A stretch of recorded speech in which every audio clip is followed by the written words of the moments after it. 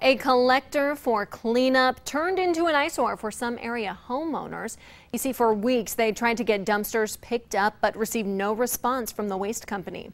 Our Mike McKnight got results, though. Here's his 6 on Your Side investigation.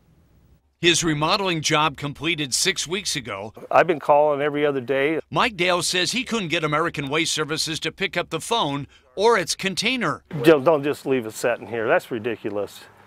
Just take care, be responsible, take care of it. Ready to sell her flipped house, Emily Wilson also worried that the dumpster company had taken a dive. I just need an update as to when someone can come pick this up. Again, I've been leaving you messages for nearly a month now. And strangers took advantage of the delay. When I came to meet you today, this branch was here and this dishwasher was here. So again, not originally part of the contents of the home.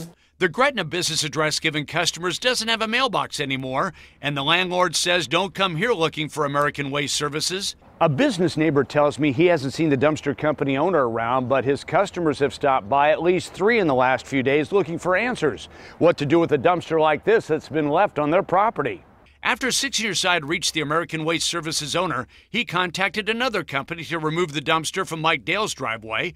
Quality Container says it stepped up to help the customer. We're stuck with a huge mess. And the overflowing, overdue for pickup dumpster at Emily's investment house is no longer a driveway eyesore, gone just hours after 6 on Your Side reached American Waste Services owner. We put a lot of time and energy into remodeling the home and can't wait to find the new owner. Potential buyers will now see what went into the remodeled home and not what came out of it. Mike McKnight, WOWT6 News.